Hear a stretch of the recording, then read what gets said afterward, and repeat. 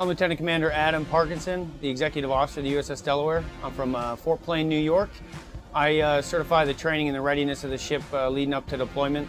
I want to welcome you all to the Delaware today. We're going to give you a tour of the boat, let you meet some of the crew, and I hope you enjoy the tour.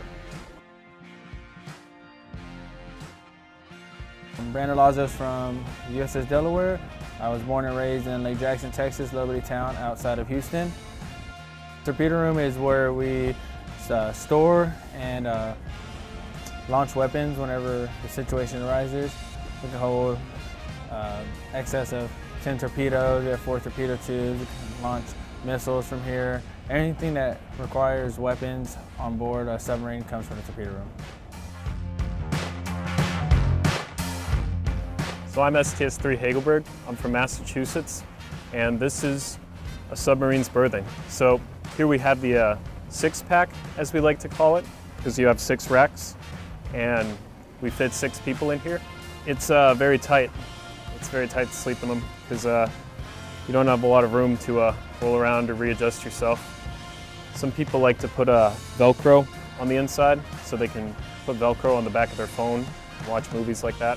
A rack is kind of like the only real personal space you get on a submarine, so it can be pretty nice to just chill out in the rack. And my name's Nick Mahalik. I'm the nav here on the Delaware. Cribbage is one of the games we play when we got time to relax here on cruise mess. We also have exercise equipment in the engine room that guys will use to work out when they're off watch. I'm Culinary Specialist Chief Monty McCormick, and I'm the leading culinary specialist on board USS Delaware.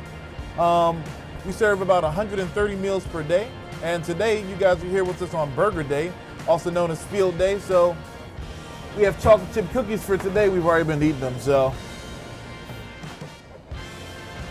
that's how you know they're good. Submarines have the best food in the Navy. Don't let anyone tell you anything otherwise. I'm Daniel Maggard. I'm a USS Delaware member of Auxiliary Division. I'm currently in the machinery room. This is where we control atmosphere equipment. Auxiliary Division is mostly responsible for controlling atmospheres. We run the diesel generator. We're responsible for high pressure air systems, and we oversee the damage control program on the boat.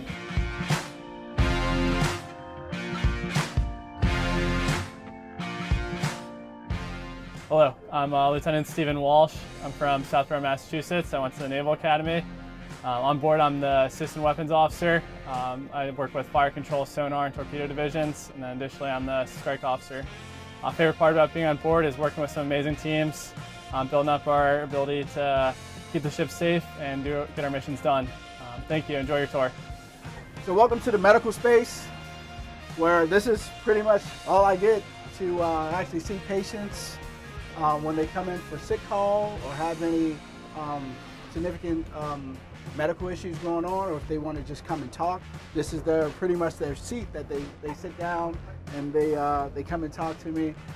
But if we have an emergency on board, I would use the emergency medical assistance team, which is comprised of sailors from other rates who qualify and help me provide medical care for any injured personnel on board while we're underway.